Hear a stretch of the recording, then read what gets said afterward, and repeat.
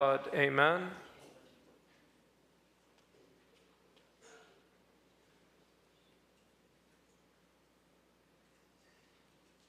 So Tuesday today marks a special day of the week where Jesus he left Jerusalem and he never went back. That was the last day of Jesus' teaching. Tomorrow he will be spending the day in Bethany with his disciples. Thursday he will be doing established the Last Supper. Friday is the crucifixion. Saturday he will be in the tomb. Sunday is the resurrection. So today, technically the last day when he spent with the people at Jerusalem. And was his last message, last teaching, last opportunity to teach. So all the parables and all the teachings today mark his last words among the people. And it was very clear. So when he started to teach, or when he concluding his teaching, he was very clear about, can pick three kind of threads in his teaching. He was very clear that there is an end. There is an end. They call the day today is the day of the Lord, right? So he was very clear that there is an end. And he was very clear on the judgment, on how he's going to judge, and he's coming again to judge, and how he's going to judge. And he was also clear about his kingdom, that he is establishing a kingdom, and that was clear throughout the whole week, and it's going to be even more clear as we progress toward the end. But there's something special about that relationship with the kingdom that we're going to maybe spend a few minutes on it today. So first, he was clear about there is an end. Statistically, everyone here should, we don't need like a genius in statistics that what's the probability of us standing before God in the end of days? What's the probability of that? 100%. 100%. Nobody is going to escape that. Like, there's no way, right? So it's very clear, 100%, that, as St. Paul is saying, we are going to give answer. We are going to give answer, 100%. So today we want to spend the time to say, do I have answers? How am I going to answer? There is an end. Whether we behave like it or not, whether we believe it or not, there will going to be an end, and personal end for each one of us, and 100%, no doubt that we are going to stand and give answers. We're going to be asked, and we are going to be giving answers. So that's about the day of the Lord, and throughout the prophecies today, you will see that day would be very horrific for certain people, or it's going to be very joyful, like jumping from joy for others, right? Like it's going to be one or the other, the sheep or the goat, right? Some people will be allowed in, some people will be cast out, thrown out. So that's kind of like the judgment. And he was very clear about the judgment, how he's going to judge. So we saw the parable of the talent. And he saw like the guy who failed that test, his answer wasn't good enough, He said, I was afraid of you. I did not like how you run your kingdom, and I have hidden your I hid the talent that you gave me. I did not invest. And here you go back, the same thing. And God told him, you wicked and lazy servant. So one of the criteria how he was going to judge us about our laziness. If someone spent his life lazy, not investing God's talent, God's opportunities, that's one way of judgment. So we need to come to that place of how am I investing?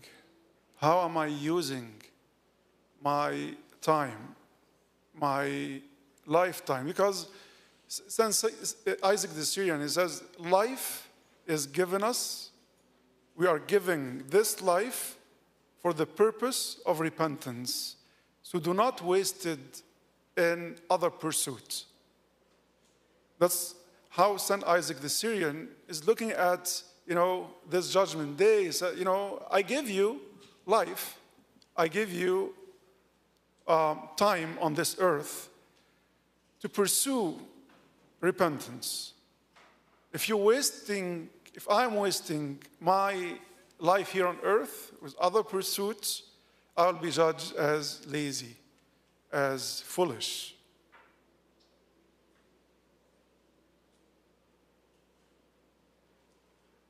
And it's the easy stuff that's other parable is telling us how also going to be judged when he said, you are blessed of my Father. I was sick, I was hungry, I was, thirsty, I was imprisoned, I was naked, and you give me food, you give me drink, and you visited me, and you give me clothes, right? So it's easy stuff. So we will be judged on our laziness. We would be judged about our charitable, that's St. John Chrysostom would say that this is the oil in the vessels, our charities, how much we store. So we will be judged on how much love we offer on this earth, how much we care about each other, how much, the top two commandments, love God with all your heart.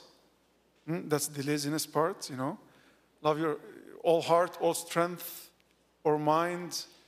So we all know how to read. How much are we reading the Bible, the commandment of God, right? From all our hearts, from all our mind, from our strength. How much we wake up in the morning, or like how much time we spend sleeping versus spending time with God. Which one? How much time we spend on His plan versus our own plan. How much we love our neighbor. Second commandment, second top commandment, love your neighbor as yourself. We would love a lot of stuff, and we spend a lot of energy getting those stuff. But how much we spend for our neighbor to get those stuff as well, that he likes, that they like. We're going to be judged about that as well. So he was very clear on the end. He was very clear on the judgment. Also very clear about the kingdom. And one thing about the kingdom is that many times when we are, especially at church, we got used to the words of, He came and saved us. And here on Holy Week, we spend the whole week, we say it's He's saving us. Today we added the word, my Lord Jesus Christ, my good Savior. But we got to understand what He's saving us from. Savior from what? Saving us from what? This is very crucial to understand. St. Anthony says that if you know yourself, you would know God. And if we know what He's going to saving us from as Savior. So it is very important to understand our journey in this Holy Week. This is a very condensed journey that we take throughout the rest of our life. But this week is like on steroid, like salvation on steroid, and then we take that and then we live it, spread it out the rest of our life. But here's a very overwhelming dose of what Christ has been doing to us throughout our life. And the dose that we are taking during this week is to be transformed in our nature, inside us, to become one with Him, and to be of His mind and of His nature. Christ, the incarnate Logos, and this is all what we have said so far in this sermon. Could be, how God is judging, how God is there's an end. All this can work out. I could just say the same exact talk in other religious settings, right? Like in a Muslim, in a mosque, they say like there's an end, God is going to judge. The same exact thing, right? In some other, But what's unique about our Savior, our Jesus, that He did not come.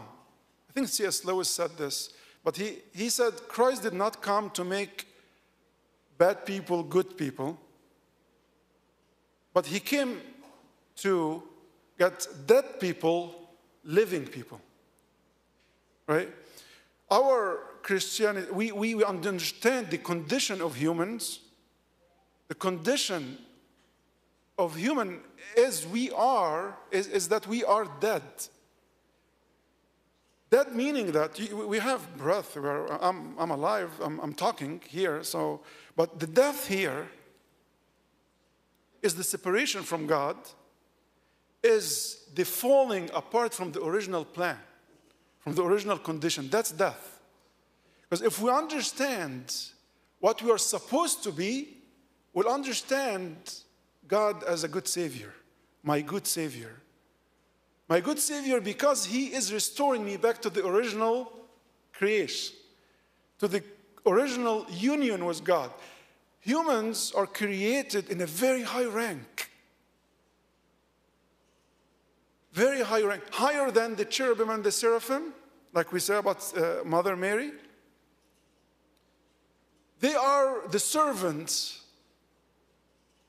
They glorify God because He saved, because He created humanity.